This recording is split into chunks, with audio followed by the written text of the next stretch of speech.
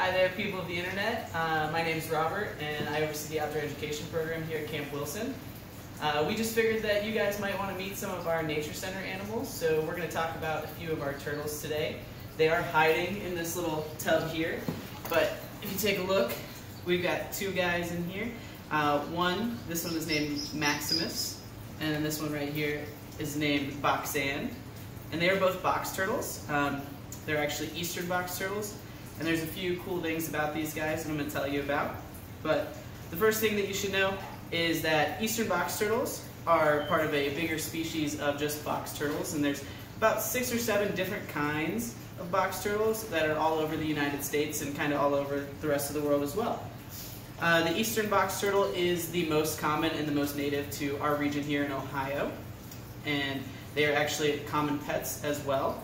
In some states, though, they're actually considered at risk of being endangered or endangered.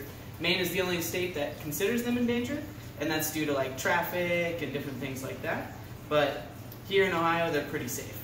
So one of the coolest things about these guys is actually what's on the bottom part of their shell, and the fancy word for the bottom part of their shell is the plastron.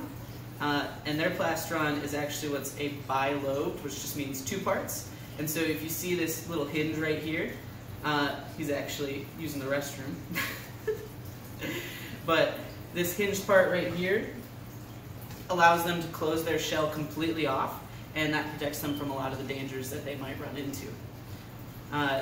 These are forest-dwelling turtles, and so what that means is they actually can live in the mud, they can live under the trees, under the logs, all kinds of different things that will keep them safe. They like it hot, but not too hot, and so they'll use a lot of those things to keep themselves protected from that. When we hold these guys, we typically tell people to hold them like a cheeseburger, and so you hold them with both hands, one around each side, and that's just so they can't use their hands to get leverage to get out of there. But I'm going to come a little closer here for you. If you take a look, right here, if she'll let me, but a lot of our box turtles typically have semi-webbed feet, and that'll allow them to get more traction if they are in the water. But, where is it? These guys do typically just stay on land. So here's that hinge I was telling you about, and that'll allow her to actually close it all the way. She probably won't go, she's pretty comfortable with me, but yeah. So that is Boxan right here, and then I'll bring up Maximus for you.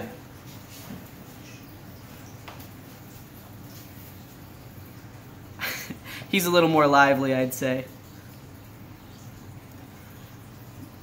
But we'd love for you guys to come out and meet these guys, see them anytime that we're having any programs open. Thanks so much, and I hope you guys have a good day.